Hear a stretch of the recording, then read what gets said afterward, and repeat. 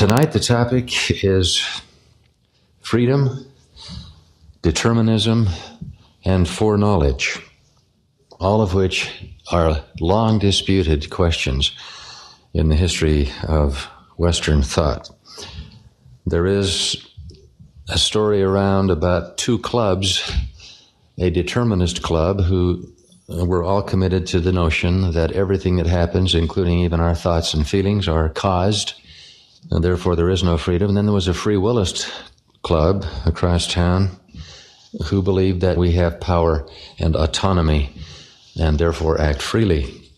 He decided to join the determinists, so he went across town and signed up, and they said, no, we cannot permit that because it appears that you made a free choice to join us. So he went across town to join the others, and they said, no, we can't admit you because you were forced to come to this decision. It left him helpless. The 5 definitions we need to work with from classical philosophy are to wit. Number 1, fatalism is the view that some or all of events, and man is defined as an event, are by some exterior force pre-caused. So, for example, in Greek thought, there is talk of M-O-I-R-A, moira, which roughly translates destiny. Of course, one can substitute the name of God for fate and maintain with, say, the Calvinists, that God both pre-caused and preordained all events.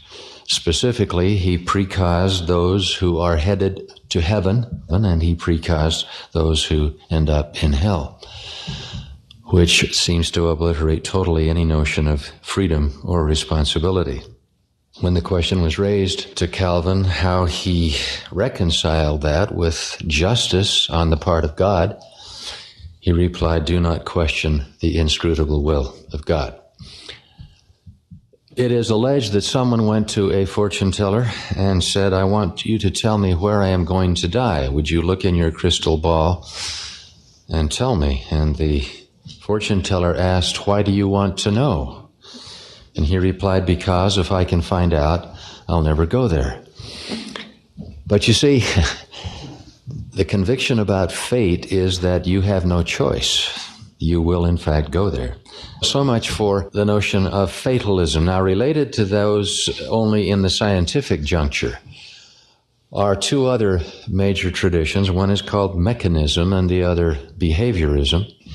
And mechanism, to use a metaphor, simply says that you are a machine. If you have a Swiss watch, there are certain movements and motions that are possible, but those are the only motions, and once it is fixed in the form of a watch, that settles the question. You are a machine, and you have moving parts, as it were, but they are all destined and predestined in certain functional ways.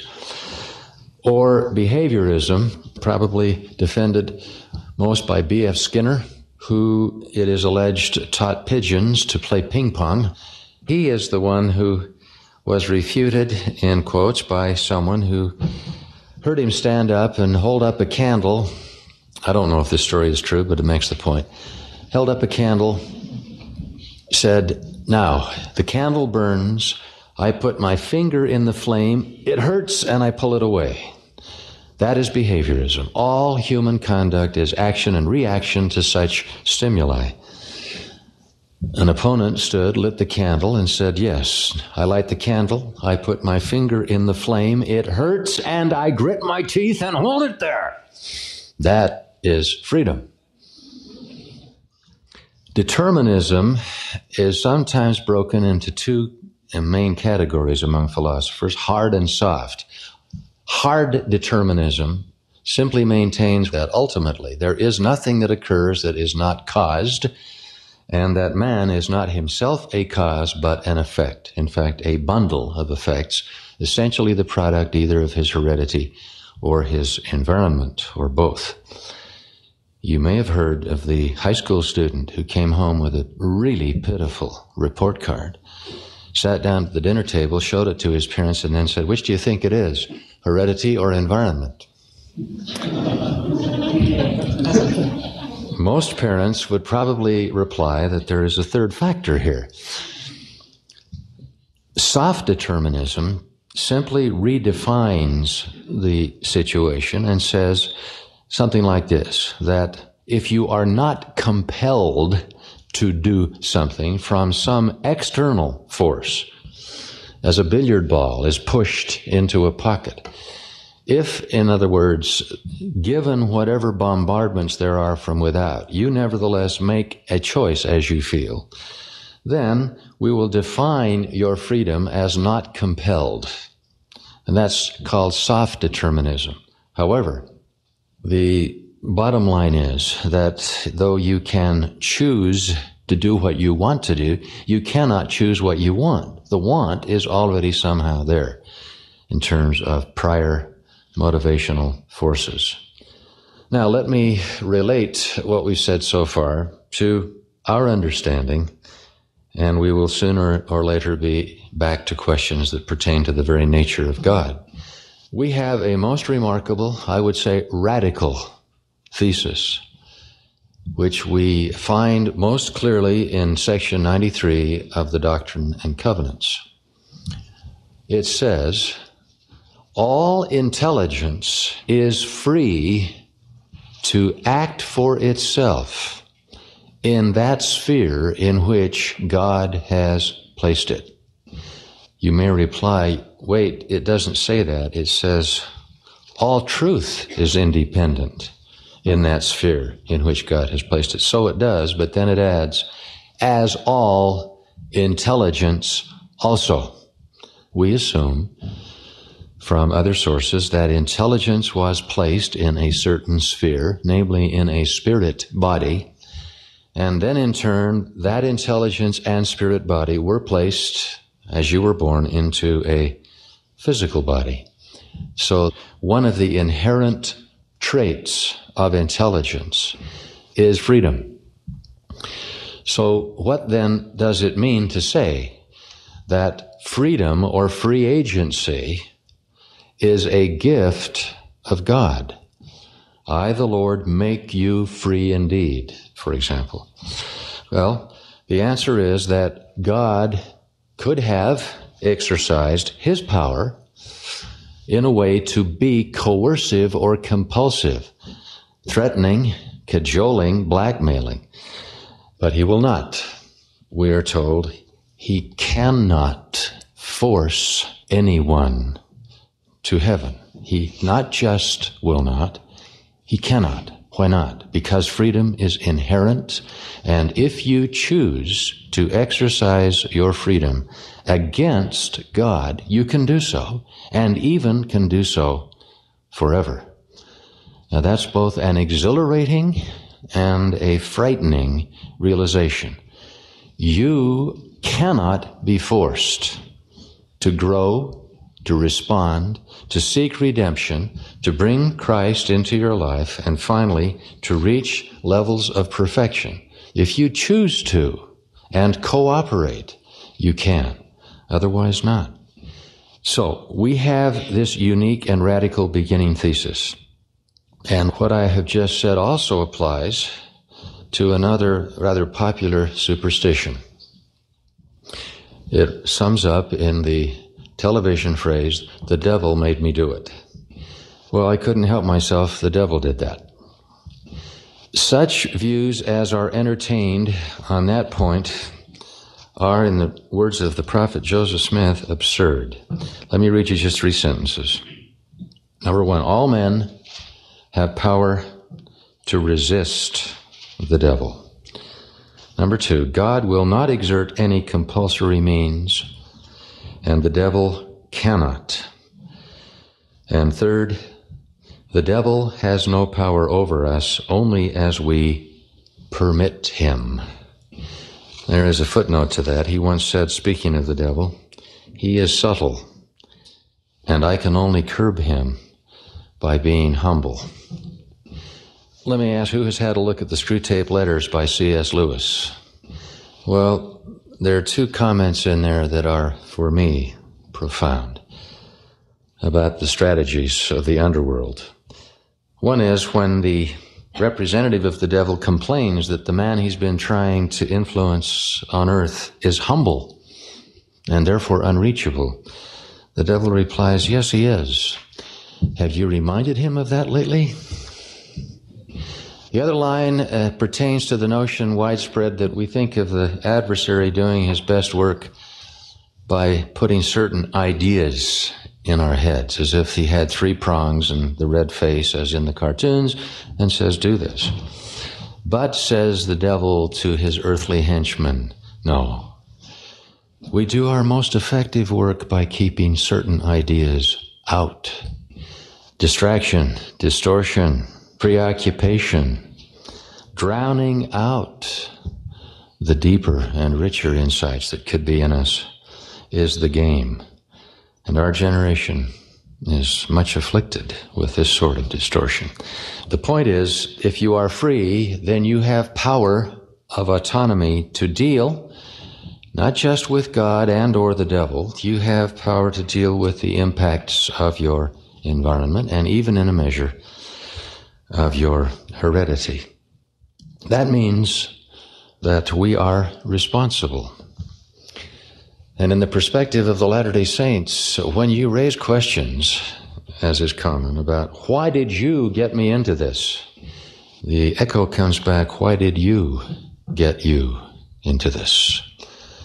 You see, unfortunately or not, we not only elected to enter into this stage of life, this second estate, we not only elected to come, we prepared, we trained, and apparently with great anticipation, pled to come. We even may have had something to say about the when and the where and the circumstances. So we're here by a condition of our own making. Do you know the dilemma that you put a friend in if you are, let's say, on your way to either Reno or Las Vegas, and you give him some of your money, enough to pay for the hotels and other things, and say, now look, you just take care of that, because if I come and ask you for it, I want you to say no. He agrees. You make a promise, both of you. But then, after all kinds of losses, you run to him and say, give me the money I made you promise not to give me if I ask for it. And now what does a true friend do? Does he honor the second request in desperation, or does he keep his agreement as per the first? I suggest to you that's a metaphor for our relationship with God. We made certain promises and covenants, and so did he. Now when we want to say, stop the world so I can get off, he is in a bind. My experience is he will honor the first agreement he made with you, and not your second level request. And you will eventually thank him for that, but maybe not very soon. I once was in a conversation with President Rex Lee. This was after he had had severe surgery and treatment for incurable cancer. He had read in an essay of mine about how two men, both from the primitive areas of Africa, come to America. One of them has a terrible stomachache, is taken by a modern surgeon into a hospital, and when his friend walks in, he sees, for the first time, surgery underway. He sees his friend laid out and unconscious. He sees people in white digging into his stomach with knives. And he makes three assumptions. Number one, they have done this against the will of my friend. Number two, they're trying to kill him. And the number three, the best thing I can do is to pull him off right now. Get him out of here. Wrong, wrong, and wrong. Number one, he consented to the operation and wrote with his X, if he didn't know how to write his name, a consent that said, in addition to, yes, take out my appendix, said, take out anything else that's in trouble in there while you're in there. Number two, they are not trying to take his life, they're trying to save it. And number three, the worst thing his friend can do would be to pull him away from them until the operation is completed. There's an analogy to real life in that simple story. Well, now we must introduce the other part of this issue of freedom. It relates to foreknowledge. How is it, if we are genuinely free, that we can predict and or control behavior? I say, how can we? The issue is, how can God? The fact of prophecy is a fact we, more than anyone in the religious world, take seriously, that God is able to make predictions and to inspire even His mortal servants to do so. And it is a test of prophecy that it comes to pass. But if we are genuinely free, how is that possible?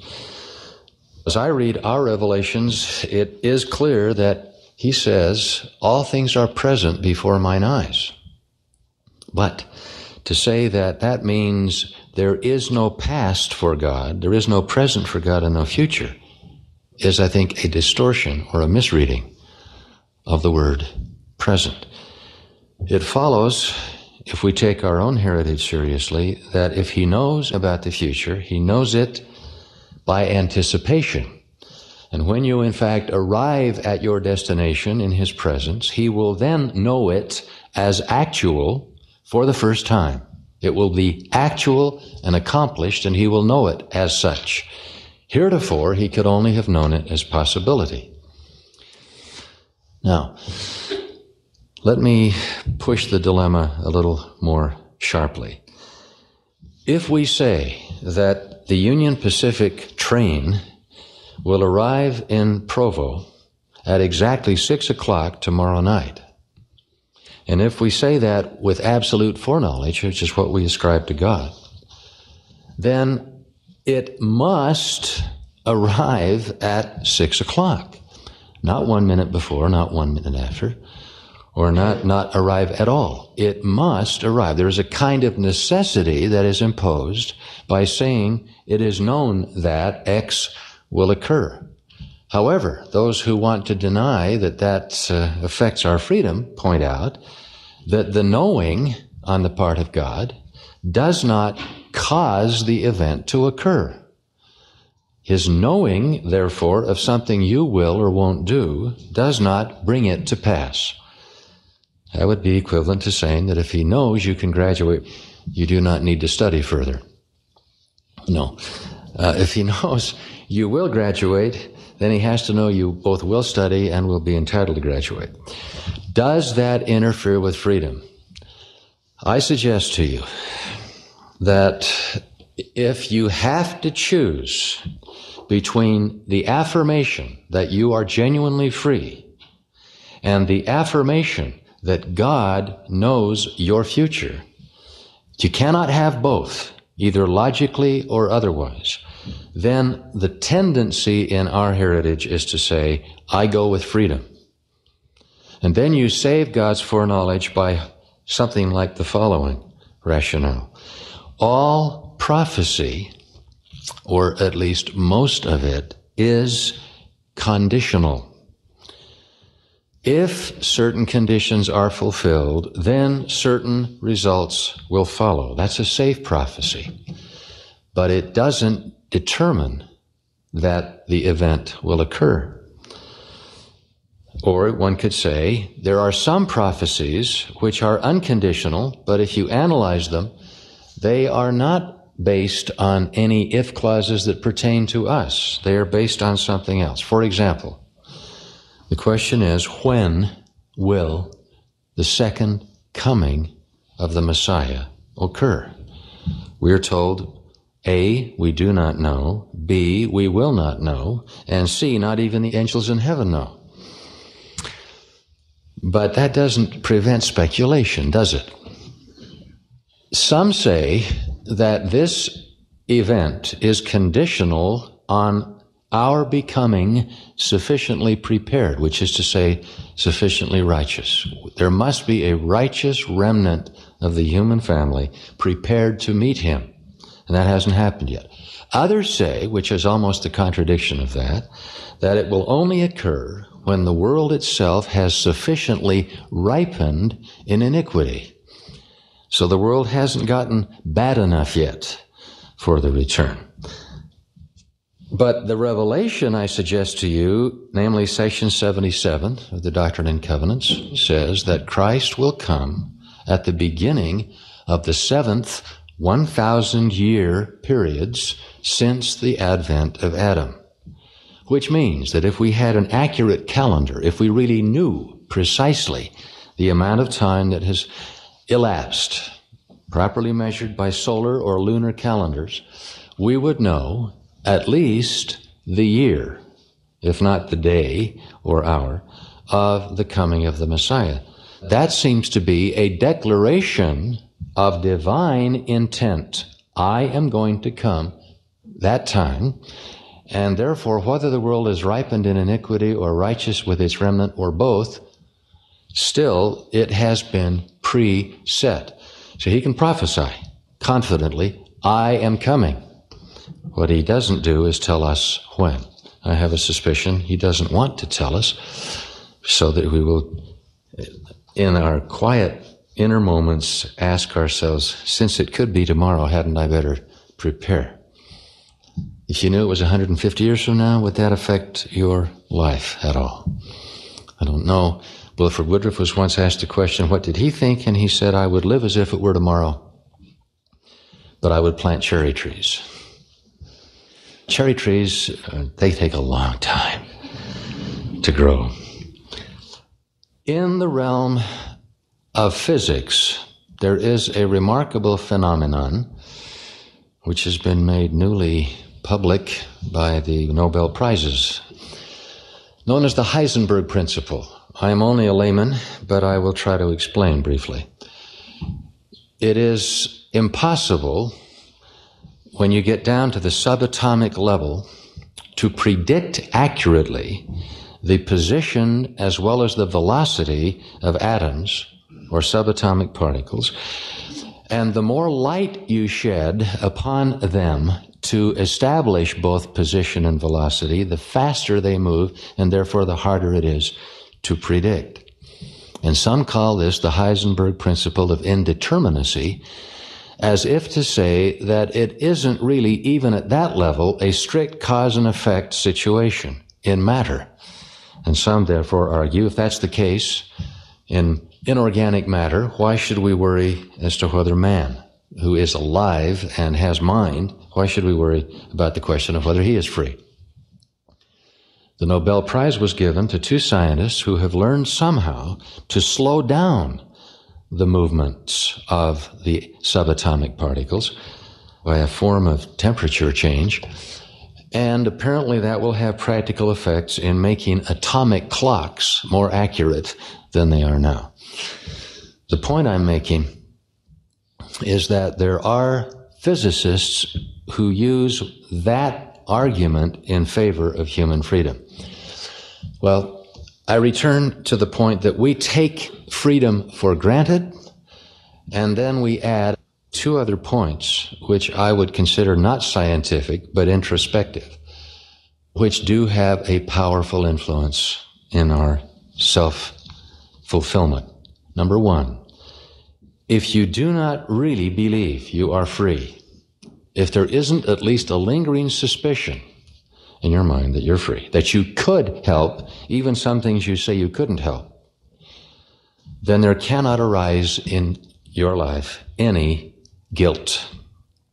Since there is no one in the room who hasn't felt guilt, I suggest that itself is a kind of inward introspective argument for freedom.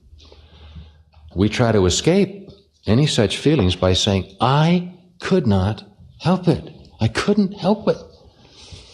But in many of the situations where we say that, we are telling a half-truth. We have reached the point, for example, if we have begun with one drink of alcohol and then compounded the thing until we are now addicts, we can say truly, if you told me that having one more drink would kill me, I would still drink it. I can't help myself. It's an obsession. But the voice of conscience will also say to you, if you listen, there was a time when you could have helped it. On the day when you first were presented the alternatives of a drink or no drink, you had complete and sovereign autonomy. You could have said no. But you yourself made the sequential set of choices leading to that. The other consequence of really believing you're not free would mean that you would have to give up totally any judgment of regret in your life. And this point was seen by the ancient Greeks. This is what Stoicism is all about. The Stoics came into being with two theses. One, that some things have to happen, inevitably. And at the other end of it, the most one can do about those things is to accept them with total composure and resignation. It's only when you suppose that you have any control whatever of the inevitable that you start regretting what happened here or what happened there. But if you really believe everything that happens has to happen, how can you regret? The Alcoholics Anonymous people have a famous prayer, and you know it. God, help me to know the difference between the things I can change and the things I cannot. Well, in Book of Mormon terms, there's another way of saying that. There are things to act, and there are things to be acted upon. Man is among the things that act. William James, the American psychologist and pragmatist, once observed, my first act of free will be to believe in free will. And he argued in a famous essay that those who believe that life and the events and problems of it are absolutely beyond our control tend to become passive, inactive, the opposite of proactive. And that he considered a bad mistake for cultures as well as for people. It happens that dialectical materialism, the fundamental undergirding philosophy of Marxism, maintained that there is an inevitable thrust in history and that we cannot stop it, we cannot start it, we are part of it, and that it will eventually emerge in a classless society. And yet even the Marxists, in order to encourage the followers of Marxism, kept saying, workers of the world, unite, and kept saying that though you could not prevent nor achieve this ultimate result, you could, by your action, hasten it. So even there is a kind of an implicit, smuggled-in assumption that freedom will work. Now, given our premises, let me talk about some implications. Is mind, or the free exercise of mind or intelligence, really equal to or even overpowering of what we call matter? Mary Baker Eddy, who was the American founder of Christian Science, maintained that the only reality in this universe is pure mind. There is, in Christian Science philosophy, no matter. Matter is an illusion. You think there is matter. But the whole point of Christian Science is to get you to think again until you recognize you are a victim of error. It follows that you've never seen a Christian Science hospital. A hospital is built, first of all, with the assumption that bricks are real, but secondly, on the assumption that once it's built, people who have physical problems can come there and have the problems healed or solved. But there are no Christian Science hospitals. What are there? Christian Science reading rooms. If you think that your leg is broken, you're a victim of error. You go to the Christian Science reading rooms, you pull down the book, Science and Health with Key to the Scriptures, you read, and hopefully get past your error. May I say, not wanting to be cynical, that I believe Christian Science is at least 30% true. And what I'm talking about is the placebo effect. If you give a pill to this man and a pill to this man, and then a non-pill to a third man, but it looks the same, one of those three, on the basis of the placebo alone, will be bettered. That is, 1 out of 3 in any given set of experiments. In other words, there is tangible evidence that the mind can somehow overcome some physical problems without any physical props. I'm intruding a glimpse of my own struggle when I tell you that I once was in the hospital for surgery on my lower back. I asked for and received medication. It was morphine.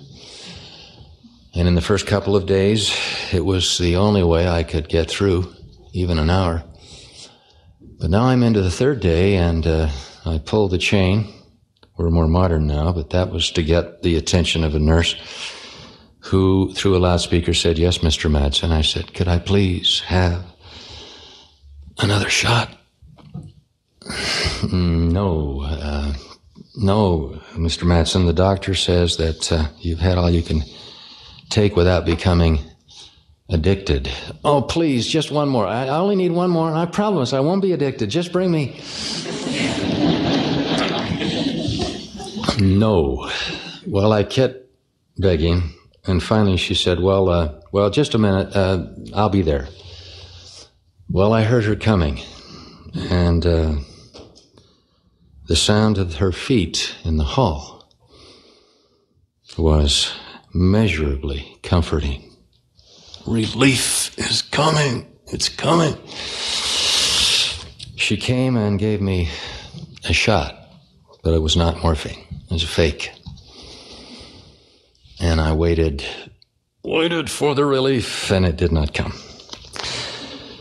I may say that helps me understand 2 passages. One about how beautiful are the feet of him that bringeth good tidings. I understand that.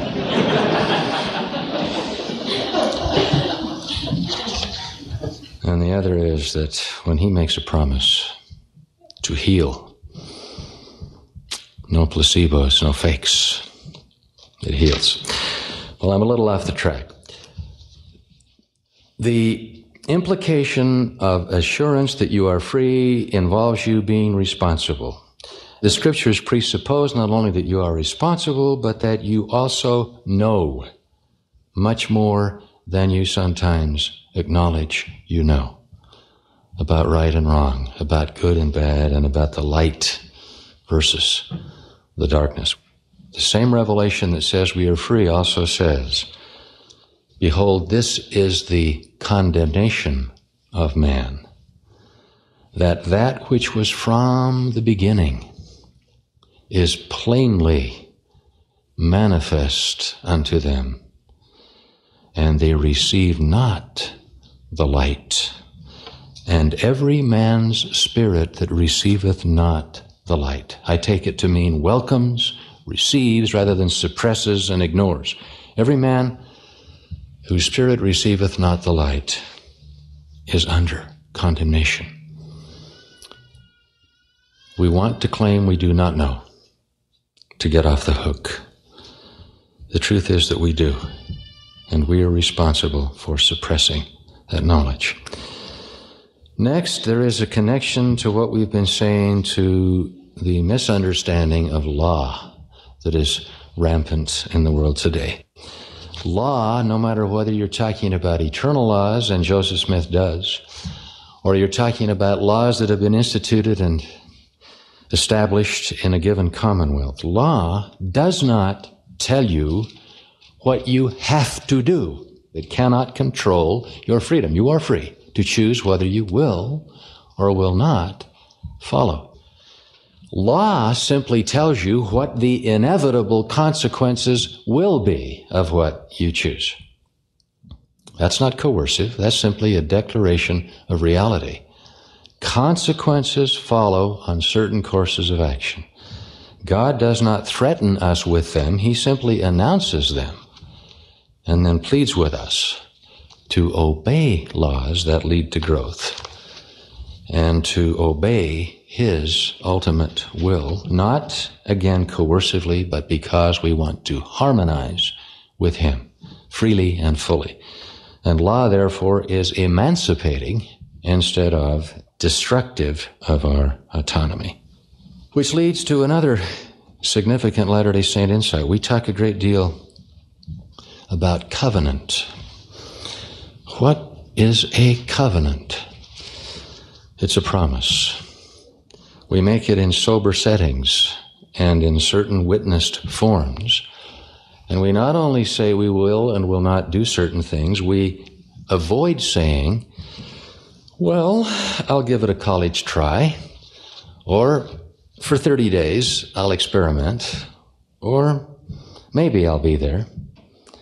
Now, we say, and this is mind-boggling, that we will and or will not do certain things forever. We call these everlasting covenants, and we're asked to make them as soon as we are mature enough to understand the implications. In passing, I should say I've occasionally felt resentment that it was too early, as it seems to me, for most of the covenants I made in my youth. But I now thank whatever powers there are that this opportunity and privilege is given us early, because you literally shake the heavens when you say, I will, forever. That is powerful. It emulates the very covenant of God Himself with Moses and Abraham, earlier still with Adam, and it is the beginning of a full-fledged relationship when at last He can say, all right, now I trust you.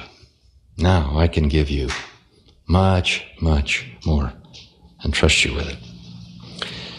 Since, as again our modern prophet says in a couple of sermons, suspense is one of the painful experiences of life. Not knowing what A, you're going to do, and B, what the consequences will be. Most of us tend to wish to be out of suspense. We wish for a blueprint, for example, which removes the if clauses and just says, this is exactly what's going to happen year by year ahead of you. That does not happen. I know of no instance where such a blueprint has been given. Nudges at crucial turning points, flashes of insight, prophetic glimpses, these happen. But the total picture, no. So we go on in suspense. But there is a glorious promise built in modern revelation, and there are precedents in the Bible that talk about a condition which is known as entering into the Lord's rest. I used to think that meant getting R&R, being relieved, as it were, of the daily pressures and just simply having a vacation or a cessation of activities. And in the Mormon Church, there's not very much of that. We are active. Do. Act. That's what was on, I'm told, President Kimball's desk. Do it. They say that J. Golden Kimball would have added to, do it, damn it. But in any case, we believe in action. We believe in performance. So rest was misread by Brother Madsen. That's not what it's talking about. Entering into the Lord's rest has at least two facets. It means coming out of the wilderness. It means coming home. It means even face-to-face communion with God. That's how Moses used the phrase. But it also means something close to what we call sealing. What is sealing? Well, we are sealed to certain promises. We're also sealed to those closest to us in family bonds. And we are told that it is possible eventually to have come so far in our probation that the assurance is given, in effect, you are no longer really on trial. You may have more missions and more trials, but you're not on trial in terms of your relationship with me. Your calling, your election, your role is secure. Well, as an extension, I take it, of this teaching about genuine freedom, the prophet Joseph Smith alerts us that there cannot be a seal against the ultimate transgression. And what is that? That's what we call perdition.